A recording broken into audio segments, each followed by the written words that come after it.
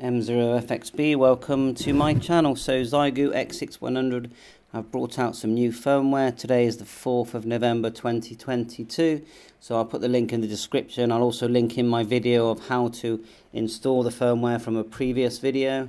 So let's just have a quick look. It's version 1.1.6. You've got release notes here, and we'll just read down through.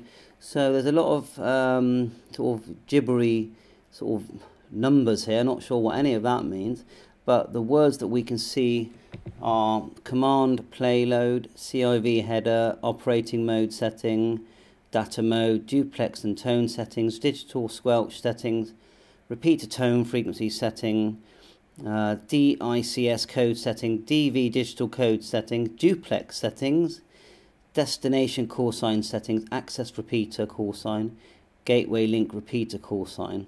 Okay, so lots of none of that really makes any sense to me. So let's have a look here at, that was number 1. Number 2 is CIV instruction. Number 3, CIV instruction. Number 4, CIV instruction. Number 5, add Bluetooth SPP virtual serial port for FLRIG, Omni-Rig and other. Yeah, that would be good. Fix the FC marker bug in modem mode. There will be 2 markers in the, let's see if we got some more text going there. Ah, there you are, makes more sense. In the fix there will be 2 markers in the audio FFT scope in some cases. Number 7, optimize the firmware updating process via SD card. The user data configures voice channels will not be cleared after updating. Some adjustments of the main window have been done.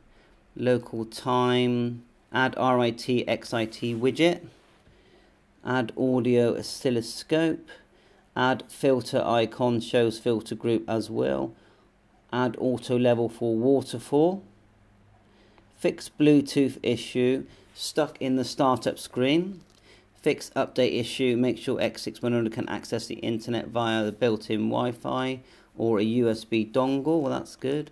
Show MAC address in the Bluetooth Wi-Fi settings window. Optimize time setting operation logic. Optimize the FFT span or FFT zoom. Now it has 4 items. Optimize flat menu operation logic. Press MFK to select the current item to the fast access tan and return to the main window. Radio settings, TX power, etc. Optimized AGC algorithm.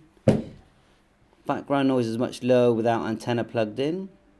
Tips: most of the CIV instructions compatible with the ICOM 705.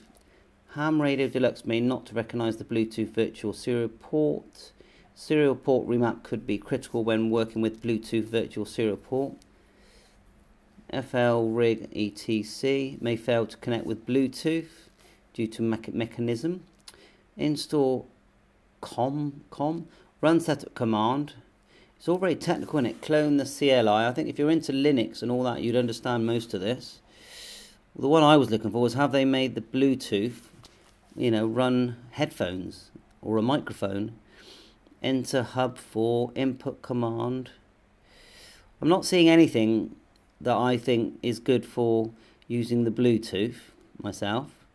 What I am seeing is lots of stuff here for running the radio when you're using digital modes and digital programs. That's what I'm seeing as the main thing here. Let's see if someone else sees that as well.